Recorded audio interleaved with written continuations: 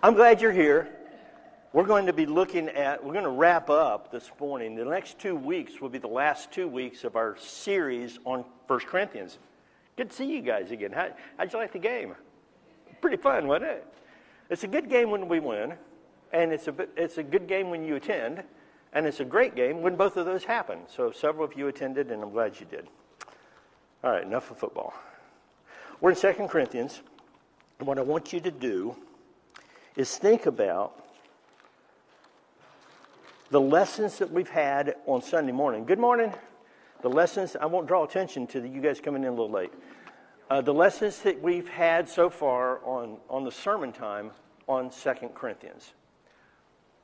But what I want to do, instead of refreshing all of that, is ask you at the very beginning, if Paul was here, physically here, what questions would you ask him? You have an opportunity to talk with the Apostle Paul. What would you ask him? And I'm not Paul. I'm going to play him later, but I'm not Paul. But I will try to answer questions that Paul, I think, would give based on everything that he wrote, including 2 Corinthians.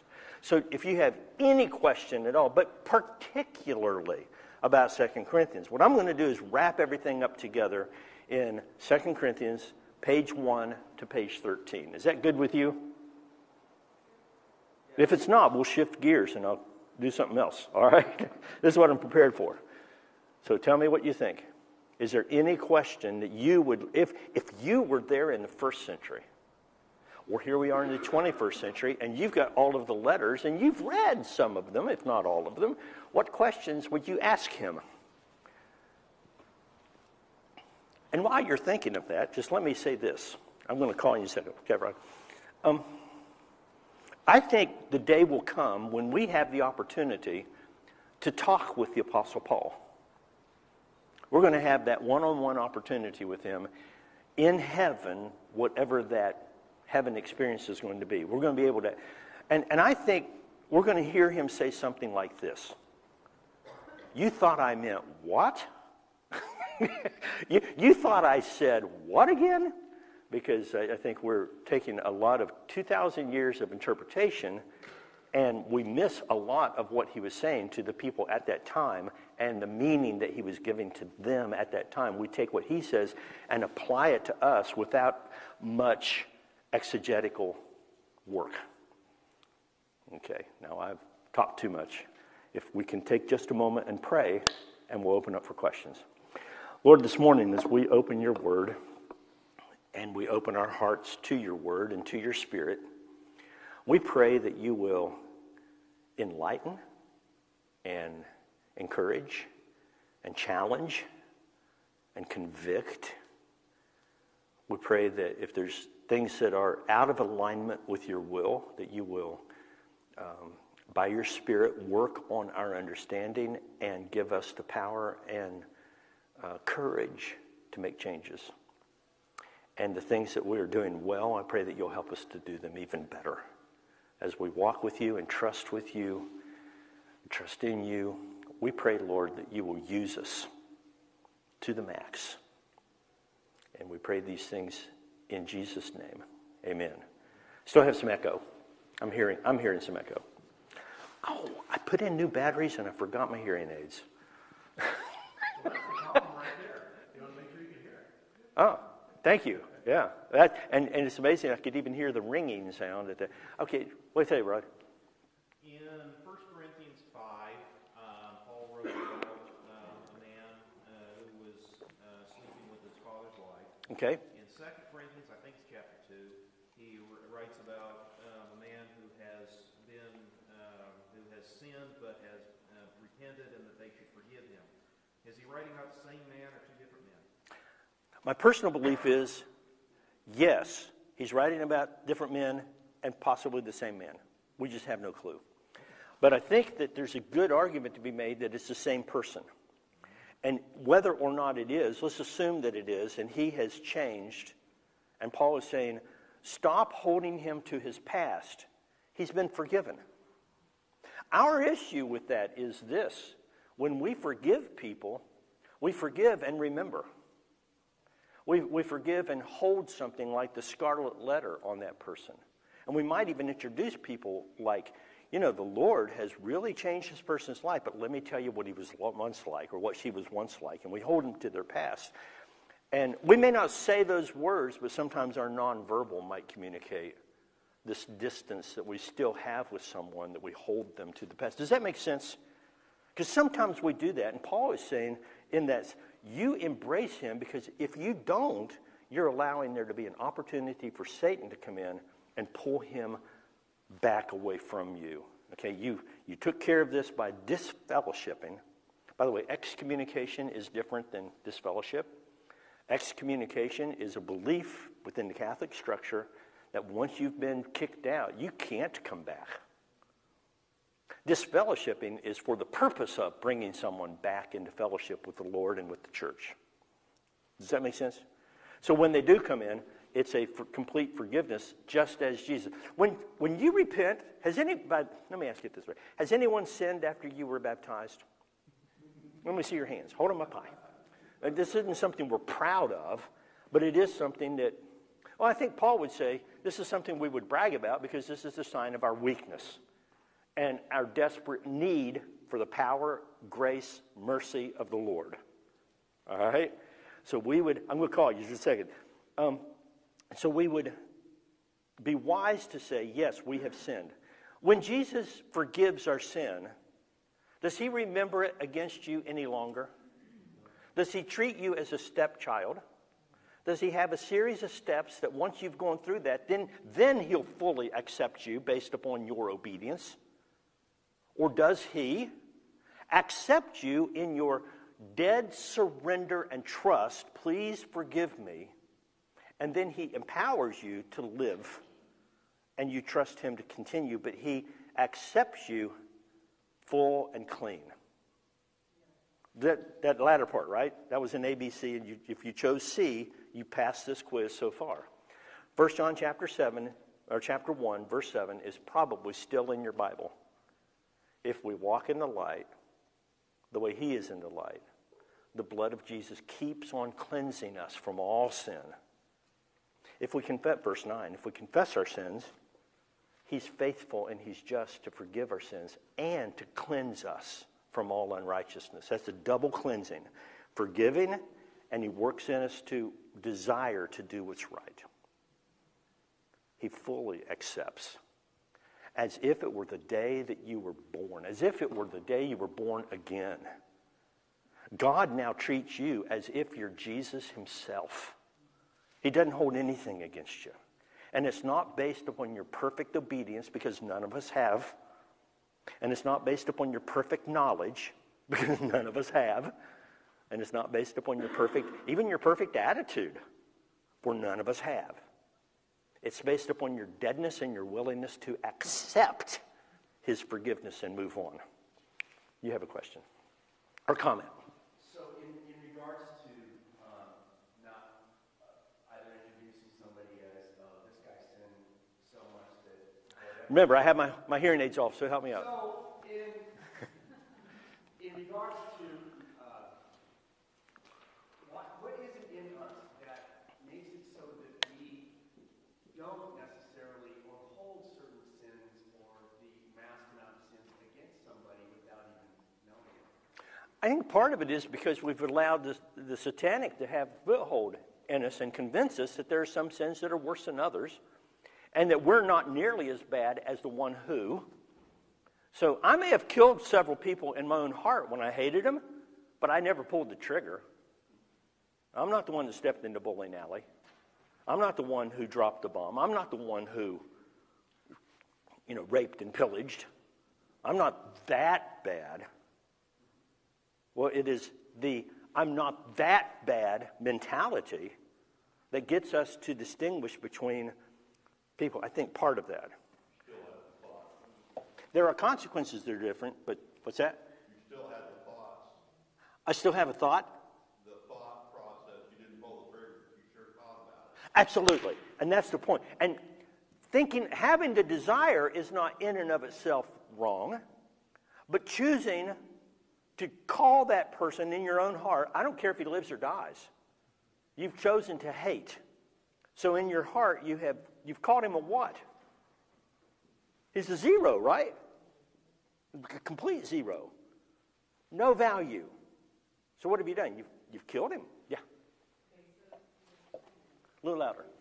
What you're saying, as humans, we differentiate between sin. White lie is not as bad as someone committing murder, where God, all sin is sin, regardless of what it is. I wonder about that. Because there are differences in levels of good work, and there's levels of sin as well. You say all sin separates. I agree with that. But I don't think all sin is necessarily equal in its rebelliousness.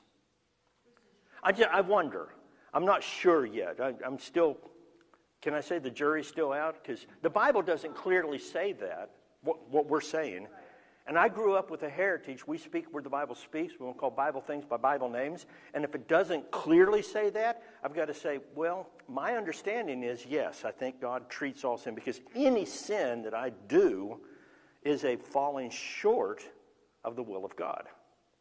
Either I have done what he told me not to do, or I have not done what he told me to do. Either one is falling short.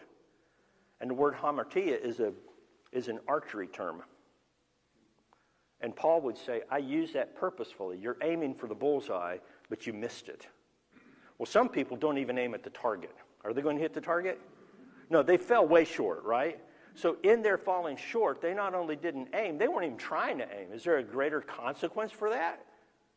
Yeah. Is there a greater guilt for that? No. God will hold us all guilty. And the consequences are going to be a lot different. I think the point he's making, though, is God calls murder murder. Yes. We as humans say, well, first degree, second degree, third degree. Well, he did that in the Old Testament too, didn't he? He did that in the Old Testament too, didn't he? He said, no, self-defense is killing, but it falls into a different category of killing. It wouldn't fall in the category of murder. Well, and it gets to be a play on the word. Right. We do play words. You're right. And yeah. And something that my mother has said ever since I was little was, you like to argue about everything. So as soon as I hear somebody say something, I look at, what could the opposite of that be? And she said, you're going to argue with God when he said it's your time. You're going to say, no, it's not. So I saw a hand over where? Yeah, I know Megan did, but I saw a hand before Megan. Was that you, Fred? Well, you that covered it. It seems to me, so we distinguish sins based on consequences of sin, don't we? We think we sin because of the consequences? No, I say we distinguish between how severe the sin is Based on consequence. If I think something evil, Yes. that's not so bad as following through doing something. Well, and the consequence would be true, right? It's not so bad. But if I've murdered the person in my heart, the consequence, Jesus said, is the same.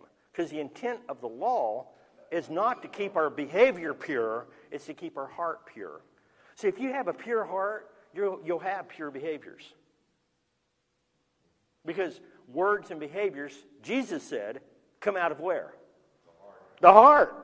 And so we've got to work on the heart issue. The Holy Spirit of God comes on the inside to work his way out, not on the outside to work his way in. He's more interested in our heart than he is in our behavior.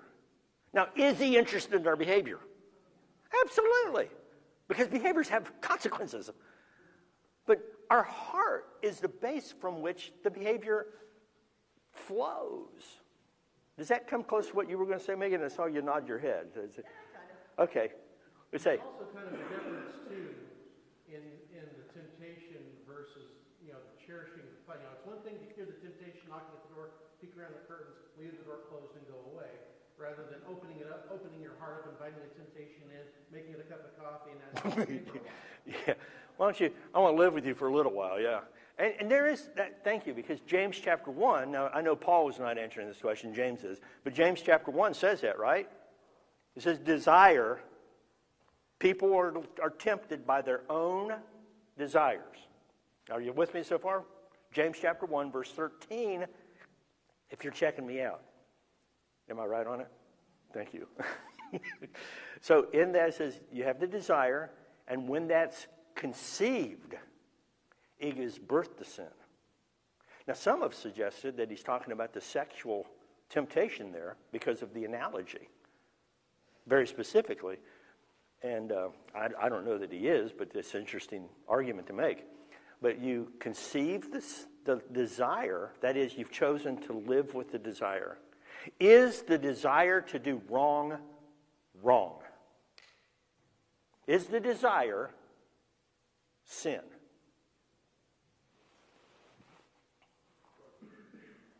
What? Is the desire sin? Can you define the word temptation without using the word desire? Well, I've gotten in some knockdown dragouts about this question, so I'm interested to hear what your answer is, because I'll take you to task. All right, say it again now. We are told that we will be allowed to be tempted. But not. What we do with that temptation is paramount as to whether we're following in the right or not. Okay. I have to say that it has to be true because it seems to me Hebrews chapter 2 says something like that. Chapters 2 through chapter 4, pages 2 and 4 to Hebrews says those very things. Who was it that was tempted like we are in every way, yet without sin? Now, how can you be tempted and not have the desire? Well, I don't think Jesus had a real desire to do something wrong. Then he wasn't tempted. I'm not tempted in areas that I don't have a desire. There are some things that are sinful I have zero desire for. Does that make sense? So I'm not tempted in that area because I have no desire. But in the areas that are sinful and I have a desire. Now, are there areas that I'm tempted to do that are good? That comes from the Spirit, right? And in fact, Galatians 5 says the Spirit lusts, that is, desires, against the flesh, and the flesh lusts, King James, lusteth, lusts against the Spirit. There's a war going on in my body. Yes, sir. I think there's a real tendency for us to want to think of Jesus, at least on some level, as not really being tempted like we are. After all, he's God. Come on. He had the edge. Years ago, 1995, I was studying with a man in Estonia, and we were reading the passage about Jesus being tempted in the wilderness in the Gospel of Luke. And after we read through it and talked about it a little bit, he said he had a question. He said, I don't understand why Jesus allowed Satan to have so much influence over him.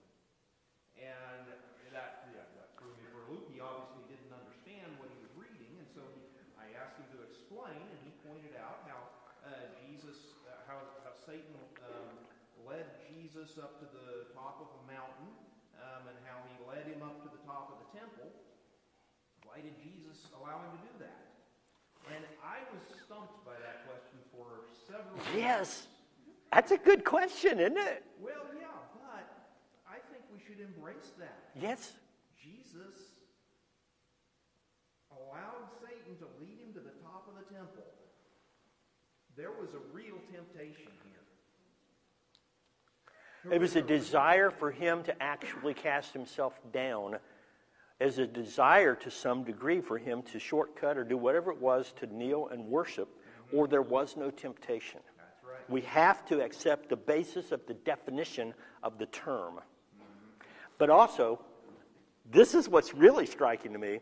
Mark says the Spirit of God drove him into the wilderness in order to be tempted. In order to be. And I know the word tempted can be translated tested or tried. Every temptation is a trial. Every temptation is a test. And every test is a temptation. So those words they overlap. Those definitions have here and then over here. So with that, okay, yes, Jesus was led out to the wilderness of those three temptations, but the scriptures kind of a little bare on what that temptation actually was. Okay? Okay? He was taken to the top of the temple, and, if you bow down In the temple, right. Yeah. Was the temptation to go ahead and just accede to that then, or was that, if I do this, if I bow down and worship him, or if I accept the world as my gift, I don't have to die really horribly in about another 3 years or so? Yes, and that's depending on an interpretation of what Satan thought he was going to accomplish as opposed to what Jesus knew he was going to accomplish. But I do think there was a desire in there that he wrestled with, or there is no temptation. By definition of the word, it's impossible to be tempted in an area you have no desire. Mike? 1 Corinthians 10 tells us we will be tempted. Absolutely. And it also tells us that God will allow us to be tempted to the level that we can endure. And he also tells us that he will provide a way out of that temptation. A way to escape, and then the last phrase, sometimes we forget, so we can endure it. Which means the temptation isn't necessarily going to be gone. It's just that he's going to give me the ability to handle it differently. If then I understand that principle. So 1 Corinthians 10 is written to instruct us when we're faced with the temptation, realize, number one, it's not coming from God. But God could take it away. If it says that he will not allow us to be tempted beyond what we're able to bear, does that mean, I don't mean to ignore you orphans over here, does that mean, I'm right-handed, so I tend to go this way? By the way, I watch for speakers, and the teachers who tend to go this way more, they're probably right-handed. The teachers who look at this side, they're probably left-handed. So I'm a little more right-handed than I'm left, and I'm certainly not ambidextrous. So let me finish. Go ahead.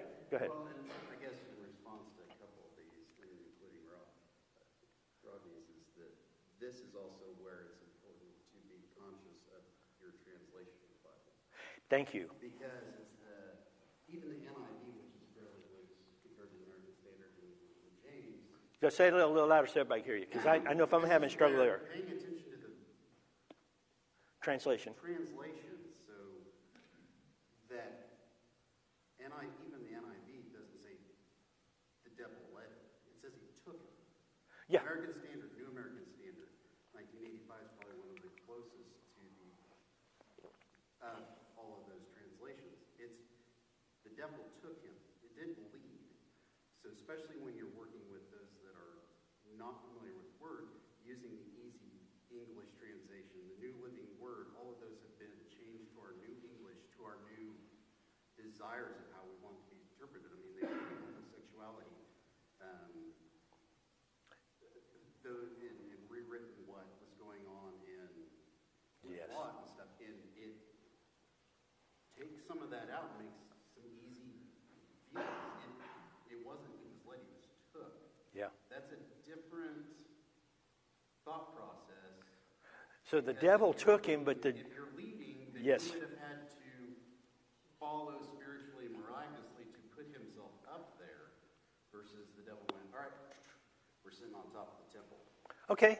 And perhaps it was a visionary kind of experience, Missionary or however it is. however he took him. That really changes that conversation really quick based on that one word. That one word, the devil took him. Because Now, then that would make you have that thought. but well, look back at Mark 1 where it says the Spirit drove him.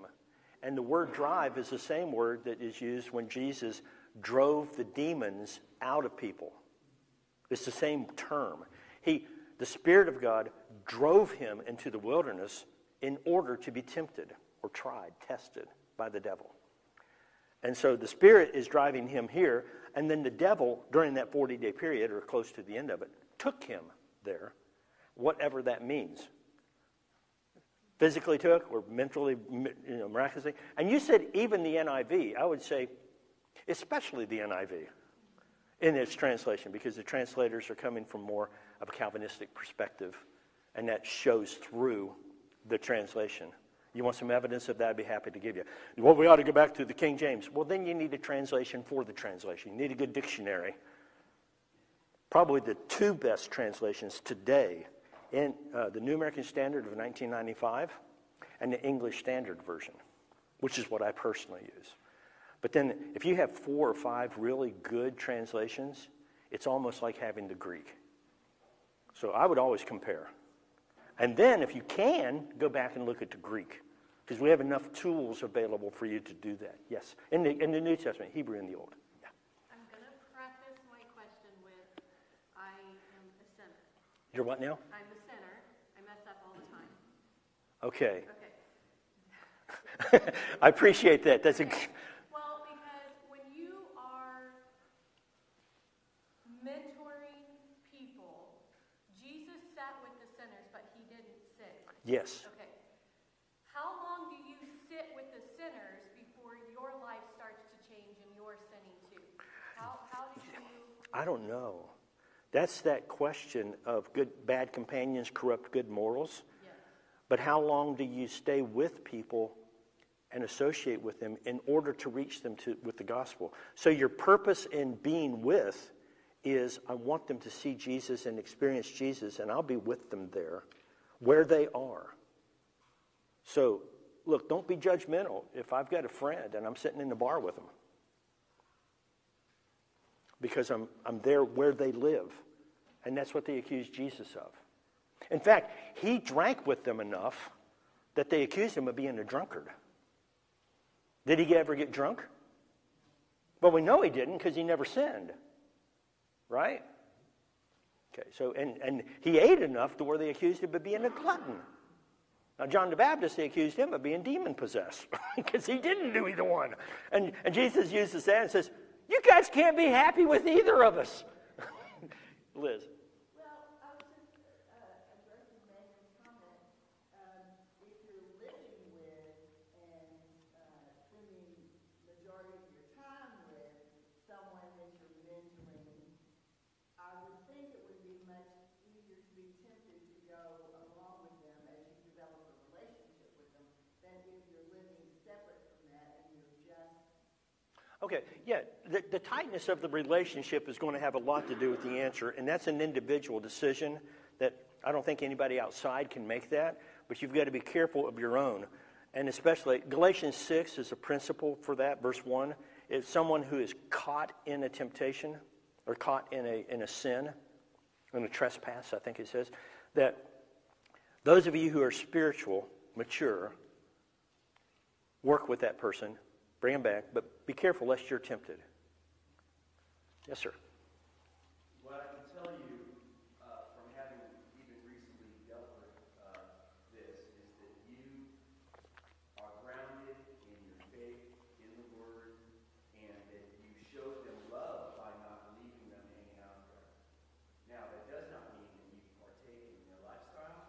It does not mean, in fact, you be scriptural about why you're not partaking with their lifestyle. Yes. But showing somebody, and usually how it works is that God has given you salvation from your sins that you committed, very much like the sins that those that you are mentoring have committed, that he has strengthened you, not you. His strength is in you so that you can go into that situation and preach. Thank you. That is how it works. You just brought to memory something that Mike said, and I want to make sure I take two ideas together and marry them and see what child comes out of this relationship. Okay, look at Hebrews chapter 5 real fast with me. Would you? Everybody have your Bible? Digital or paper? Anybody not have a Bible? Hebrews. So if you look back to the close to the old, to the end of the Bible in Revelation, turn back about 4, 5, 6 books. Hebrews. It's a long letter. Chapter 5. The Hebrew writer is making an argument that Jesus was weak, and that's what qualifies him to be our high priest. Number one qualification of a high priest, got to be a human being who's weak. All right? He's weak, and that qualifies him. The second thing that qualifies him as a high priest is he's after the order of Melchizedek, not from the lineage of Levi, which means he wasn't in the birth order of the Levitical priesthood, of the Israeli priesthood. He's above that because he was raised from the dead and there is no end to his life. And as far as we know, Melchizedek never was born and never did die. He just suddenly appeared. And to the Jewish mind, that means he's always been there. So based on the order of Melchizedek, both a human being and in weakness, but notice verse 7. Verse 7 is what will help set you free, because you will relate to Jesus more here. And Megan, it will answer your question more directly than I can. And I think the Hebrew writer probably had an extremely close relationship with the Apostle Paul, because his writing in some places are very similar to Paul's and yet strikingly different. Number one. Number two, I believe that it was probably Apollos. It doesn't matter, but I believe it is, because it's Alexandrian flavored Greek. All right. But does that impress anybody here? That's what I'm trying to do, is just impress you with that, okay? Because it really doesn't matter. Verse 7, here we go. In the days of his flesh. About whom are we speaking? Jesus. In the days of his flesh, in fact, it says it, Jesus offered up prayers and supplications. What does prayer mean? I pray thee. What does prayer mean? It's a three-letter word, begins with an A, ends with a K, and has an S in the middle. Yeah, it simply means ask. Prayers. What is supplication? A little louder. It involves repeating, begging. Supplicating is begging. So Jesus does this. In the days of his flesh, in his weakness, he continually, the word there offered is he continually did this in the past. He offered up asking and beggings with loud cries and tears to him who is able to save him from death. And he was heard, and again I'm going to say he was always heard, because of his reverence, his fear of God, his relationship with God. Here's what I want you to see. Jesus faced temptation begging God for the power to overcome. The attitude in which you're going to spend time with these friends who are not walking with the Lord, they're in the world, and you're there, I think is going to have to be a reflection of this, to keep you from falling into what it is that they are. You beg God. And how did he do it? With loud cries and tears. My friend, this is more than just Gethsemane. Gethsemane is the ultimate time. But all through, he went off often to be by himself and to pray. I think it's more than just, Lord, bless me today, and be with the people I'm going to speak with. I think he was begging God for the power to be able to face the temptation and stay pure in heart, in mind, and in action. Does that make sense? That's what this passage says to me. Well, what about Matthew chapter 5 that says a man looks at a woman to lust? He's committed adultery in his heart. I think we dealt with that, but let me deal with it real briefly. The man or the woman who looks at the other in order to lust. The intention of the looking is the problem, not the desire itself. The desire itself is not sin. God made you that way. The desire itself is not sin.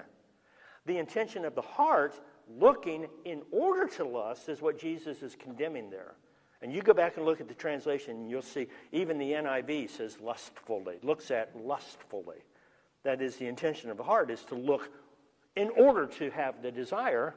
Therefore, you have conceived, and it gives birth to that sin. You've had your hand up for a long time, and I just kept going on and on and on because I thought maybe the second bell would ring. I'm joking. Several points that you brought up. Yes. Supplication. I know in Megan's case, a lot of times pride can get in the way. I'm going to change your mind. You're putting it upon yourself, whereas we need to humble ourselves first of all. Yes. Second of all, it is about reception of the message. You think about the gospel in Matthew, Mark, and Luke, I believe. The apostles were told, if they don't receive you, shake the dust off your feet and move on. Sometimes that's a very hard decision to make, but a lot of times we let pride get in our way. Yes. Humbling ourselves with that prayer and supplication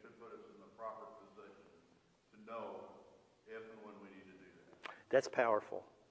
And to take the principle, what he said to the apostles when they went to the cities, shake the dust, the principle applies. And you're right, it is difficult. I had a fellow that became friends of ours when he was a student at Utah State University. He came to our house every Sunday. He was as far away from the Lord as you could possibly be at that point in his life. He moved back to Boston. His dad died. I flew out to Boston to be with him for his dad's funeral. We became good friends through the years, kept in contact. This year he was immersed into Christ. He's married and has 3 kids. 20 years. 20 years. Last Saturday, not yesterday, but last week, a fellow that Hans has known 30 years, 20 years. You've known him for how long? 20 years? Okay, so he met him when he was 9. So Hans has known a guy for 20 years, and they've just in the last few years reconnected, working side by side, and he has been working with him to know who Jesus is and to respond to him. He also studied with the man's daughter on that morning, Saturday, that afternoon rather. That morning, I guess, the young girl decided she wanted to be baptized. When they arrived from Olathe, they drove from Olathe. Yeah, and then back. So they came here specifically so Hans could talk with and baptize this young girl. And he, the dad, after this long, said, I want to be a Christian too. And so Hans had a double baptism Sunday, which I think is phenomenal because I've been in churches for years and years and years and have one of the shepherds still study with somebody who's not a Christian and bring them to the Lord. You guys, this church family is unique because this eldership is more interested in reaching people and growing people spiritually than they are in the physical, mundane things of the world, of the church. Put it that way. This is a unique situation. And I'm not saying that to butter up. Yes? I think you may have just answered my question. Oh, good. You don't have to ask again. That's it. No. Good. Going back and looking at 2 Corinthians and what they were dealing with, they were dealing with fellow Christians. Do we deal differently with people who are already Christians than we do people who are not yet Christians? Right. Yes. And the ones who continue to deliberately live in a rebellious nature against God, Paul said, don't have anything to do with them. Mark them and have nothing to do with them, and hopefully they'll come back. To the ones in the world, you keep loving and bringing the message of Jesus consistently and be a part of that person's life the most you can. And there may be a time where you have to dust off and move on. I hate to bring this up at the end, but at the beginning you mentioned disfellowship and excommunication. Do you see, you've been several places, very many congregations do the discipline? No, ma'am. I have not seen, I've only been in 2 churches where they've actually done something like that.